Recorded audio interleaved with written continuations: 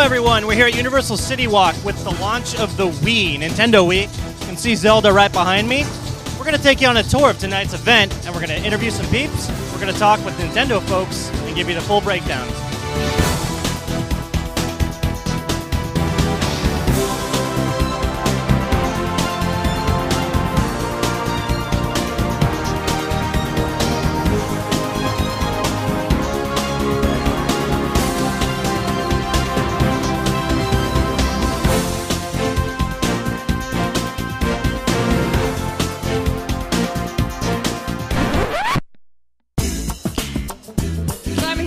Jonathan, the very first person in line for Nintendo Wii. Hello there. Hello. Now, what inspired you to dress up like this for today?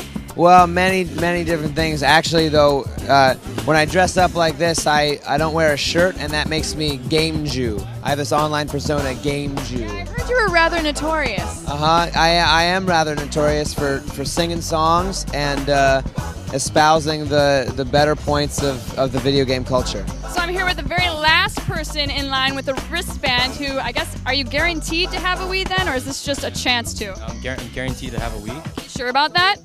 I've been told that. Sure you've got a Wii? Hope so. So not only are you like one of maybe 10 girls in line here tonight, but you're reading, can you hold this up to the camera? Wealth and Democracy, which is, I don't know if that's impressive or scary. What's going on with that?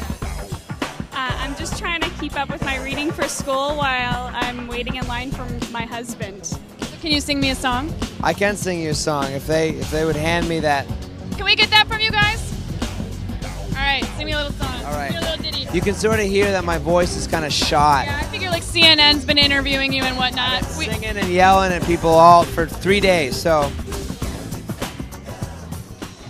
We means you and me, a family, Nintendo Wii.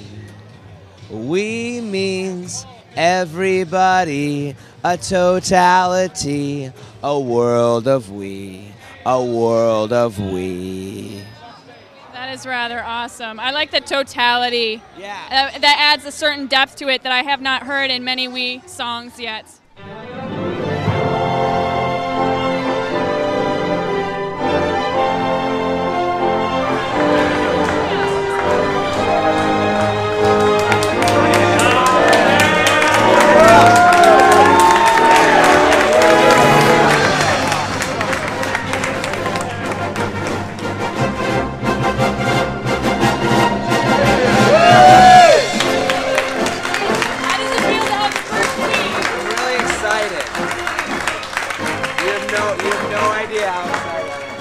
So now that the Wii is officially on sale here in the U.S., tell me, do you think you're still going to have a job over at IGN.com? Probably not, no. No reason to go to our site anymore. I think it's downhill from here. Bozan, you've just picked up your Wii. Tell me, how does it feel?